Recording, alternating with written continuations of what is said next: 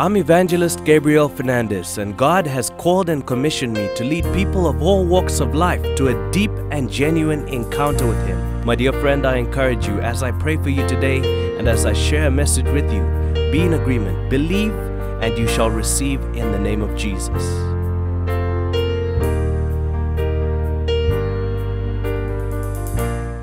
Hello to you, my dear friend. Welcome to another video brought to you by GFM United Prayer and Revival Ministry, the ministry that aims to take you to the house of the living God. My dear friend, every day we seek to get closer to God.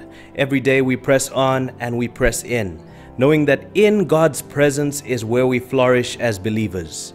My dear friend, today is Friday and we're going to be doing just that. We are going to press in and we are going to pray and trust God over our finances. You see, my dear friend, every Friday we pray Friday financial prayers, and the reason why we pray Friday financial prayers is because we know that God is the one who supplies everything for us. You see, that business that you might be running or that job that you might be working, it is God who opened the door so that you can be working in that place or running that business. It is God who opened the door so that you could have those contracts. It is God who supplies for you, my dear friend. So even as we trust God, God will promote you. God will open doors. God will take you to greater glories. But you have to put your trust in God and go and do things in the way that God wants you to do them. My dear friend, the title of my message today is The Power of Trusting God. And I'm going to be taking my reading from the Gospel of Matthew chapter 6 from verse 24 all the way to verse 33 in the ISV version. So without any further delay, my dear friend, let us get into it.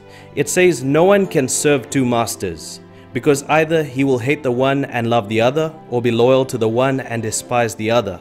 You cannot serve God and riches." Verse 25. That's why I'm telling you, stop worrying about your life, what you will eat or what you will drink, or about your body, whatever you will wear. Life is more than food, isn't it? And the body more than clothing? Verse 26. Look at the birds in the sky. They don't plant or harvest or gather food into barns, and yet your heavenly Father feeds them. You are more valuable than they, aren't you? Verse 27. Can any of you add a single hour of length to your life by worrying? Verse 28. And why do you worry about clothes? Consider the lilies of the field, how they grow. They don't work or spin. Verse 29. But I tell you that not even Solomon in all his splendor was clothed like one of them. Verse 30.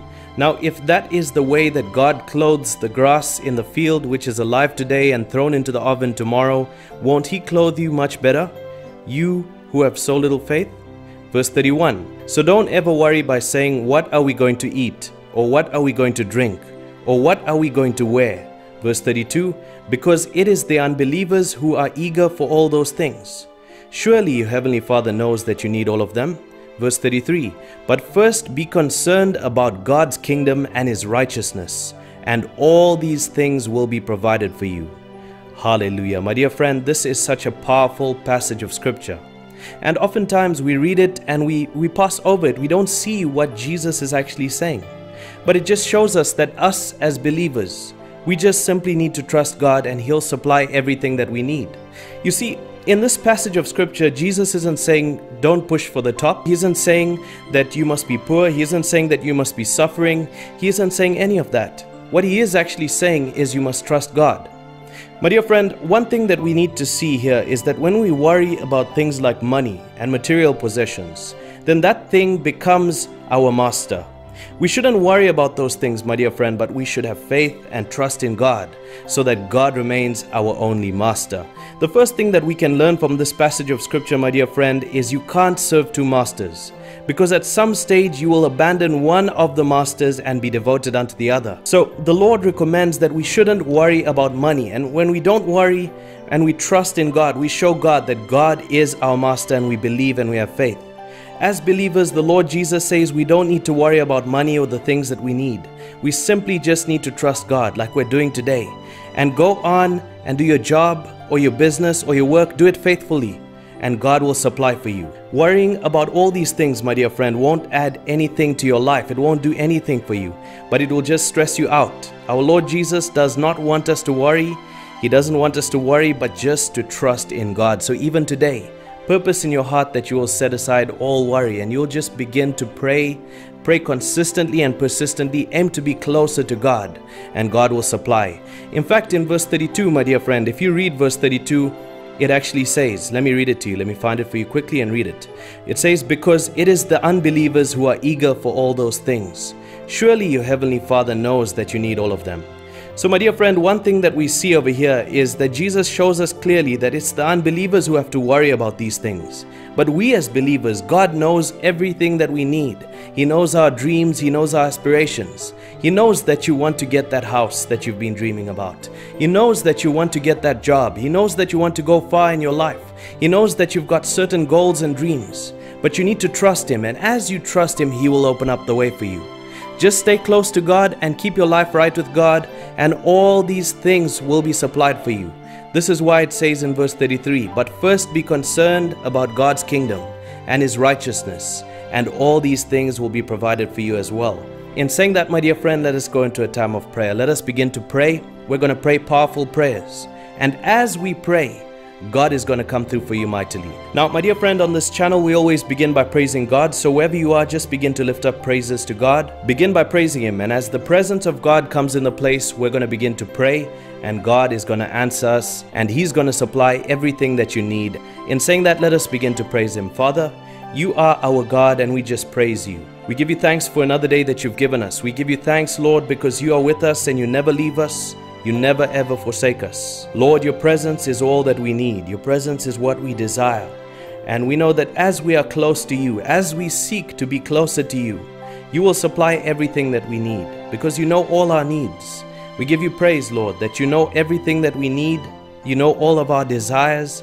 And even as we trust You and we stay close to You, You supply everything that we need. Lord, there have been so many times when it could have been the end. And yet, both myself and my dear friend, we are still here, trusting You, praying to You, seeking You, because You open the way where there seems to be no way.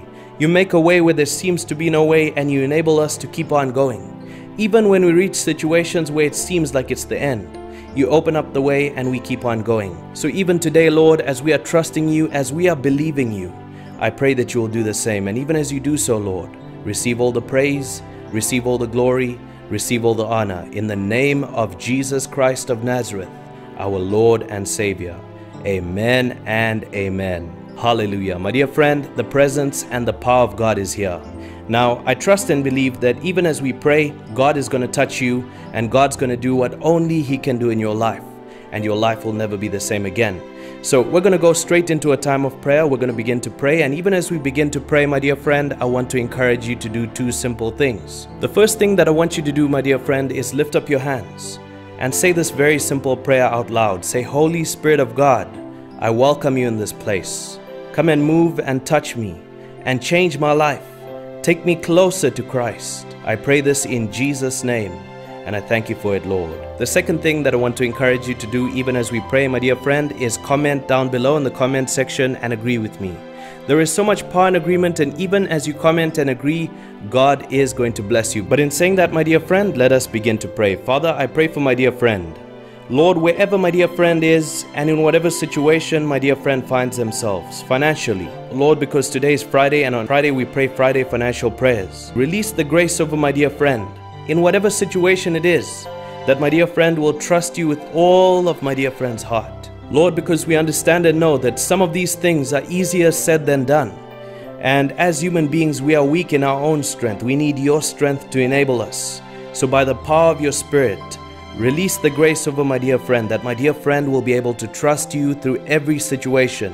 And even right now, if my dear friend is trusting You for a job, let my dear friend receive a job. If my dear friend is trusting You for that business to turn around and to start producing good figures, Lord, I pray that You will turn that business around. Turn it around and bring results. Lord, in the workplace, if my dear friend is trusting You for a promotion, or if my dear friend has never received a promotion yet and they just want to go to a greater glory, they want to advance in their career, open up the door so that my dear friend may go further. I pray this in Jesus' name. Lord, I pray, show my dear friend, Lord, that as my dear friend trusts in You, You will give everything my dear friend needs, and You will supply everything. You will never let down my dear friend in any way. I pray this in Jesus' name, and I pray, Lord, remove every form of worry. Wherever there's any worry, Wherever there's any anxiety caused because of financial stress, Lord, I pray that you will supply everything and remove all worry. Give my dear friend who's watching this video divine peace, and let that peace be a confirmation that you have heard our prayer today and you are coming through for us mightily. Help us by your Spirit to stay close to you and in right standing with you, for your word says, seek first the kingdom of God, knowing that all these things shall be added unto us. Lord, we want to be closer to you. We want to be in your presence at all times. Release the grace over my dear friend, that my dear friend may be able to seek you on a deeper level, that my dear friend may be able to walk in a greater level and a greater dimension of your anointing and of your power, even as my dear friend seeks to be closer to you and spends more time with you, O God. I pray this in Jesus' name, and I thank you for it, Lord. I thank you for your grace. I thank you for your mercy. I thank you that even today you have heard our prayers, and today's prayers are answered by fire. In the name of Jesus Christ of Nazareth, I apply the blood of Jesus over you right now, my dear friend. I decree and declare, wherever the devil has been affecting your life, it is stopping today in the name of Jesus. Wherever you have been struggling to get ahead in life, from today onwards, I decree and declare with the power in the name of Jesus, you will make progress. You will get ahead, and no devil will stop you. No one will hold you back. In the name of Jesus Christ of Nazareth, amen and amen. It is a done deal, my dear friend. God said it, I believe it, and that settles it. Until we meet again tomorrow in another video that will bless and change your life forever, from myself, Evangelist Gabriel Fernandes, God bless you and goodbye. If you were blessed by this video and you'd like to give a seed, feel free to do so using any one of the secured links provided in the description. If you would like to partner with us to support the work of the gospel on a monthly basis, then you can do so via Patreon. The link for Patreon as well as other information is also provided in the description. Other than that, my friend, God bless you, God keep you, God make His face shine upon you and be gracious to you. Until we meet again next time, shalom and goodbye.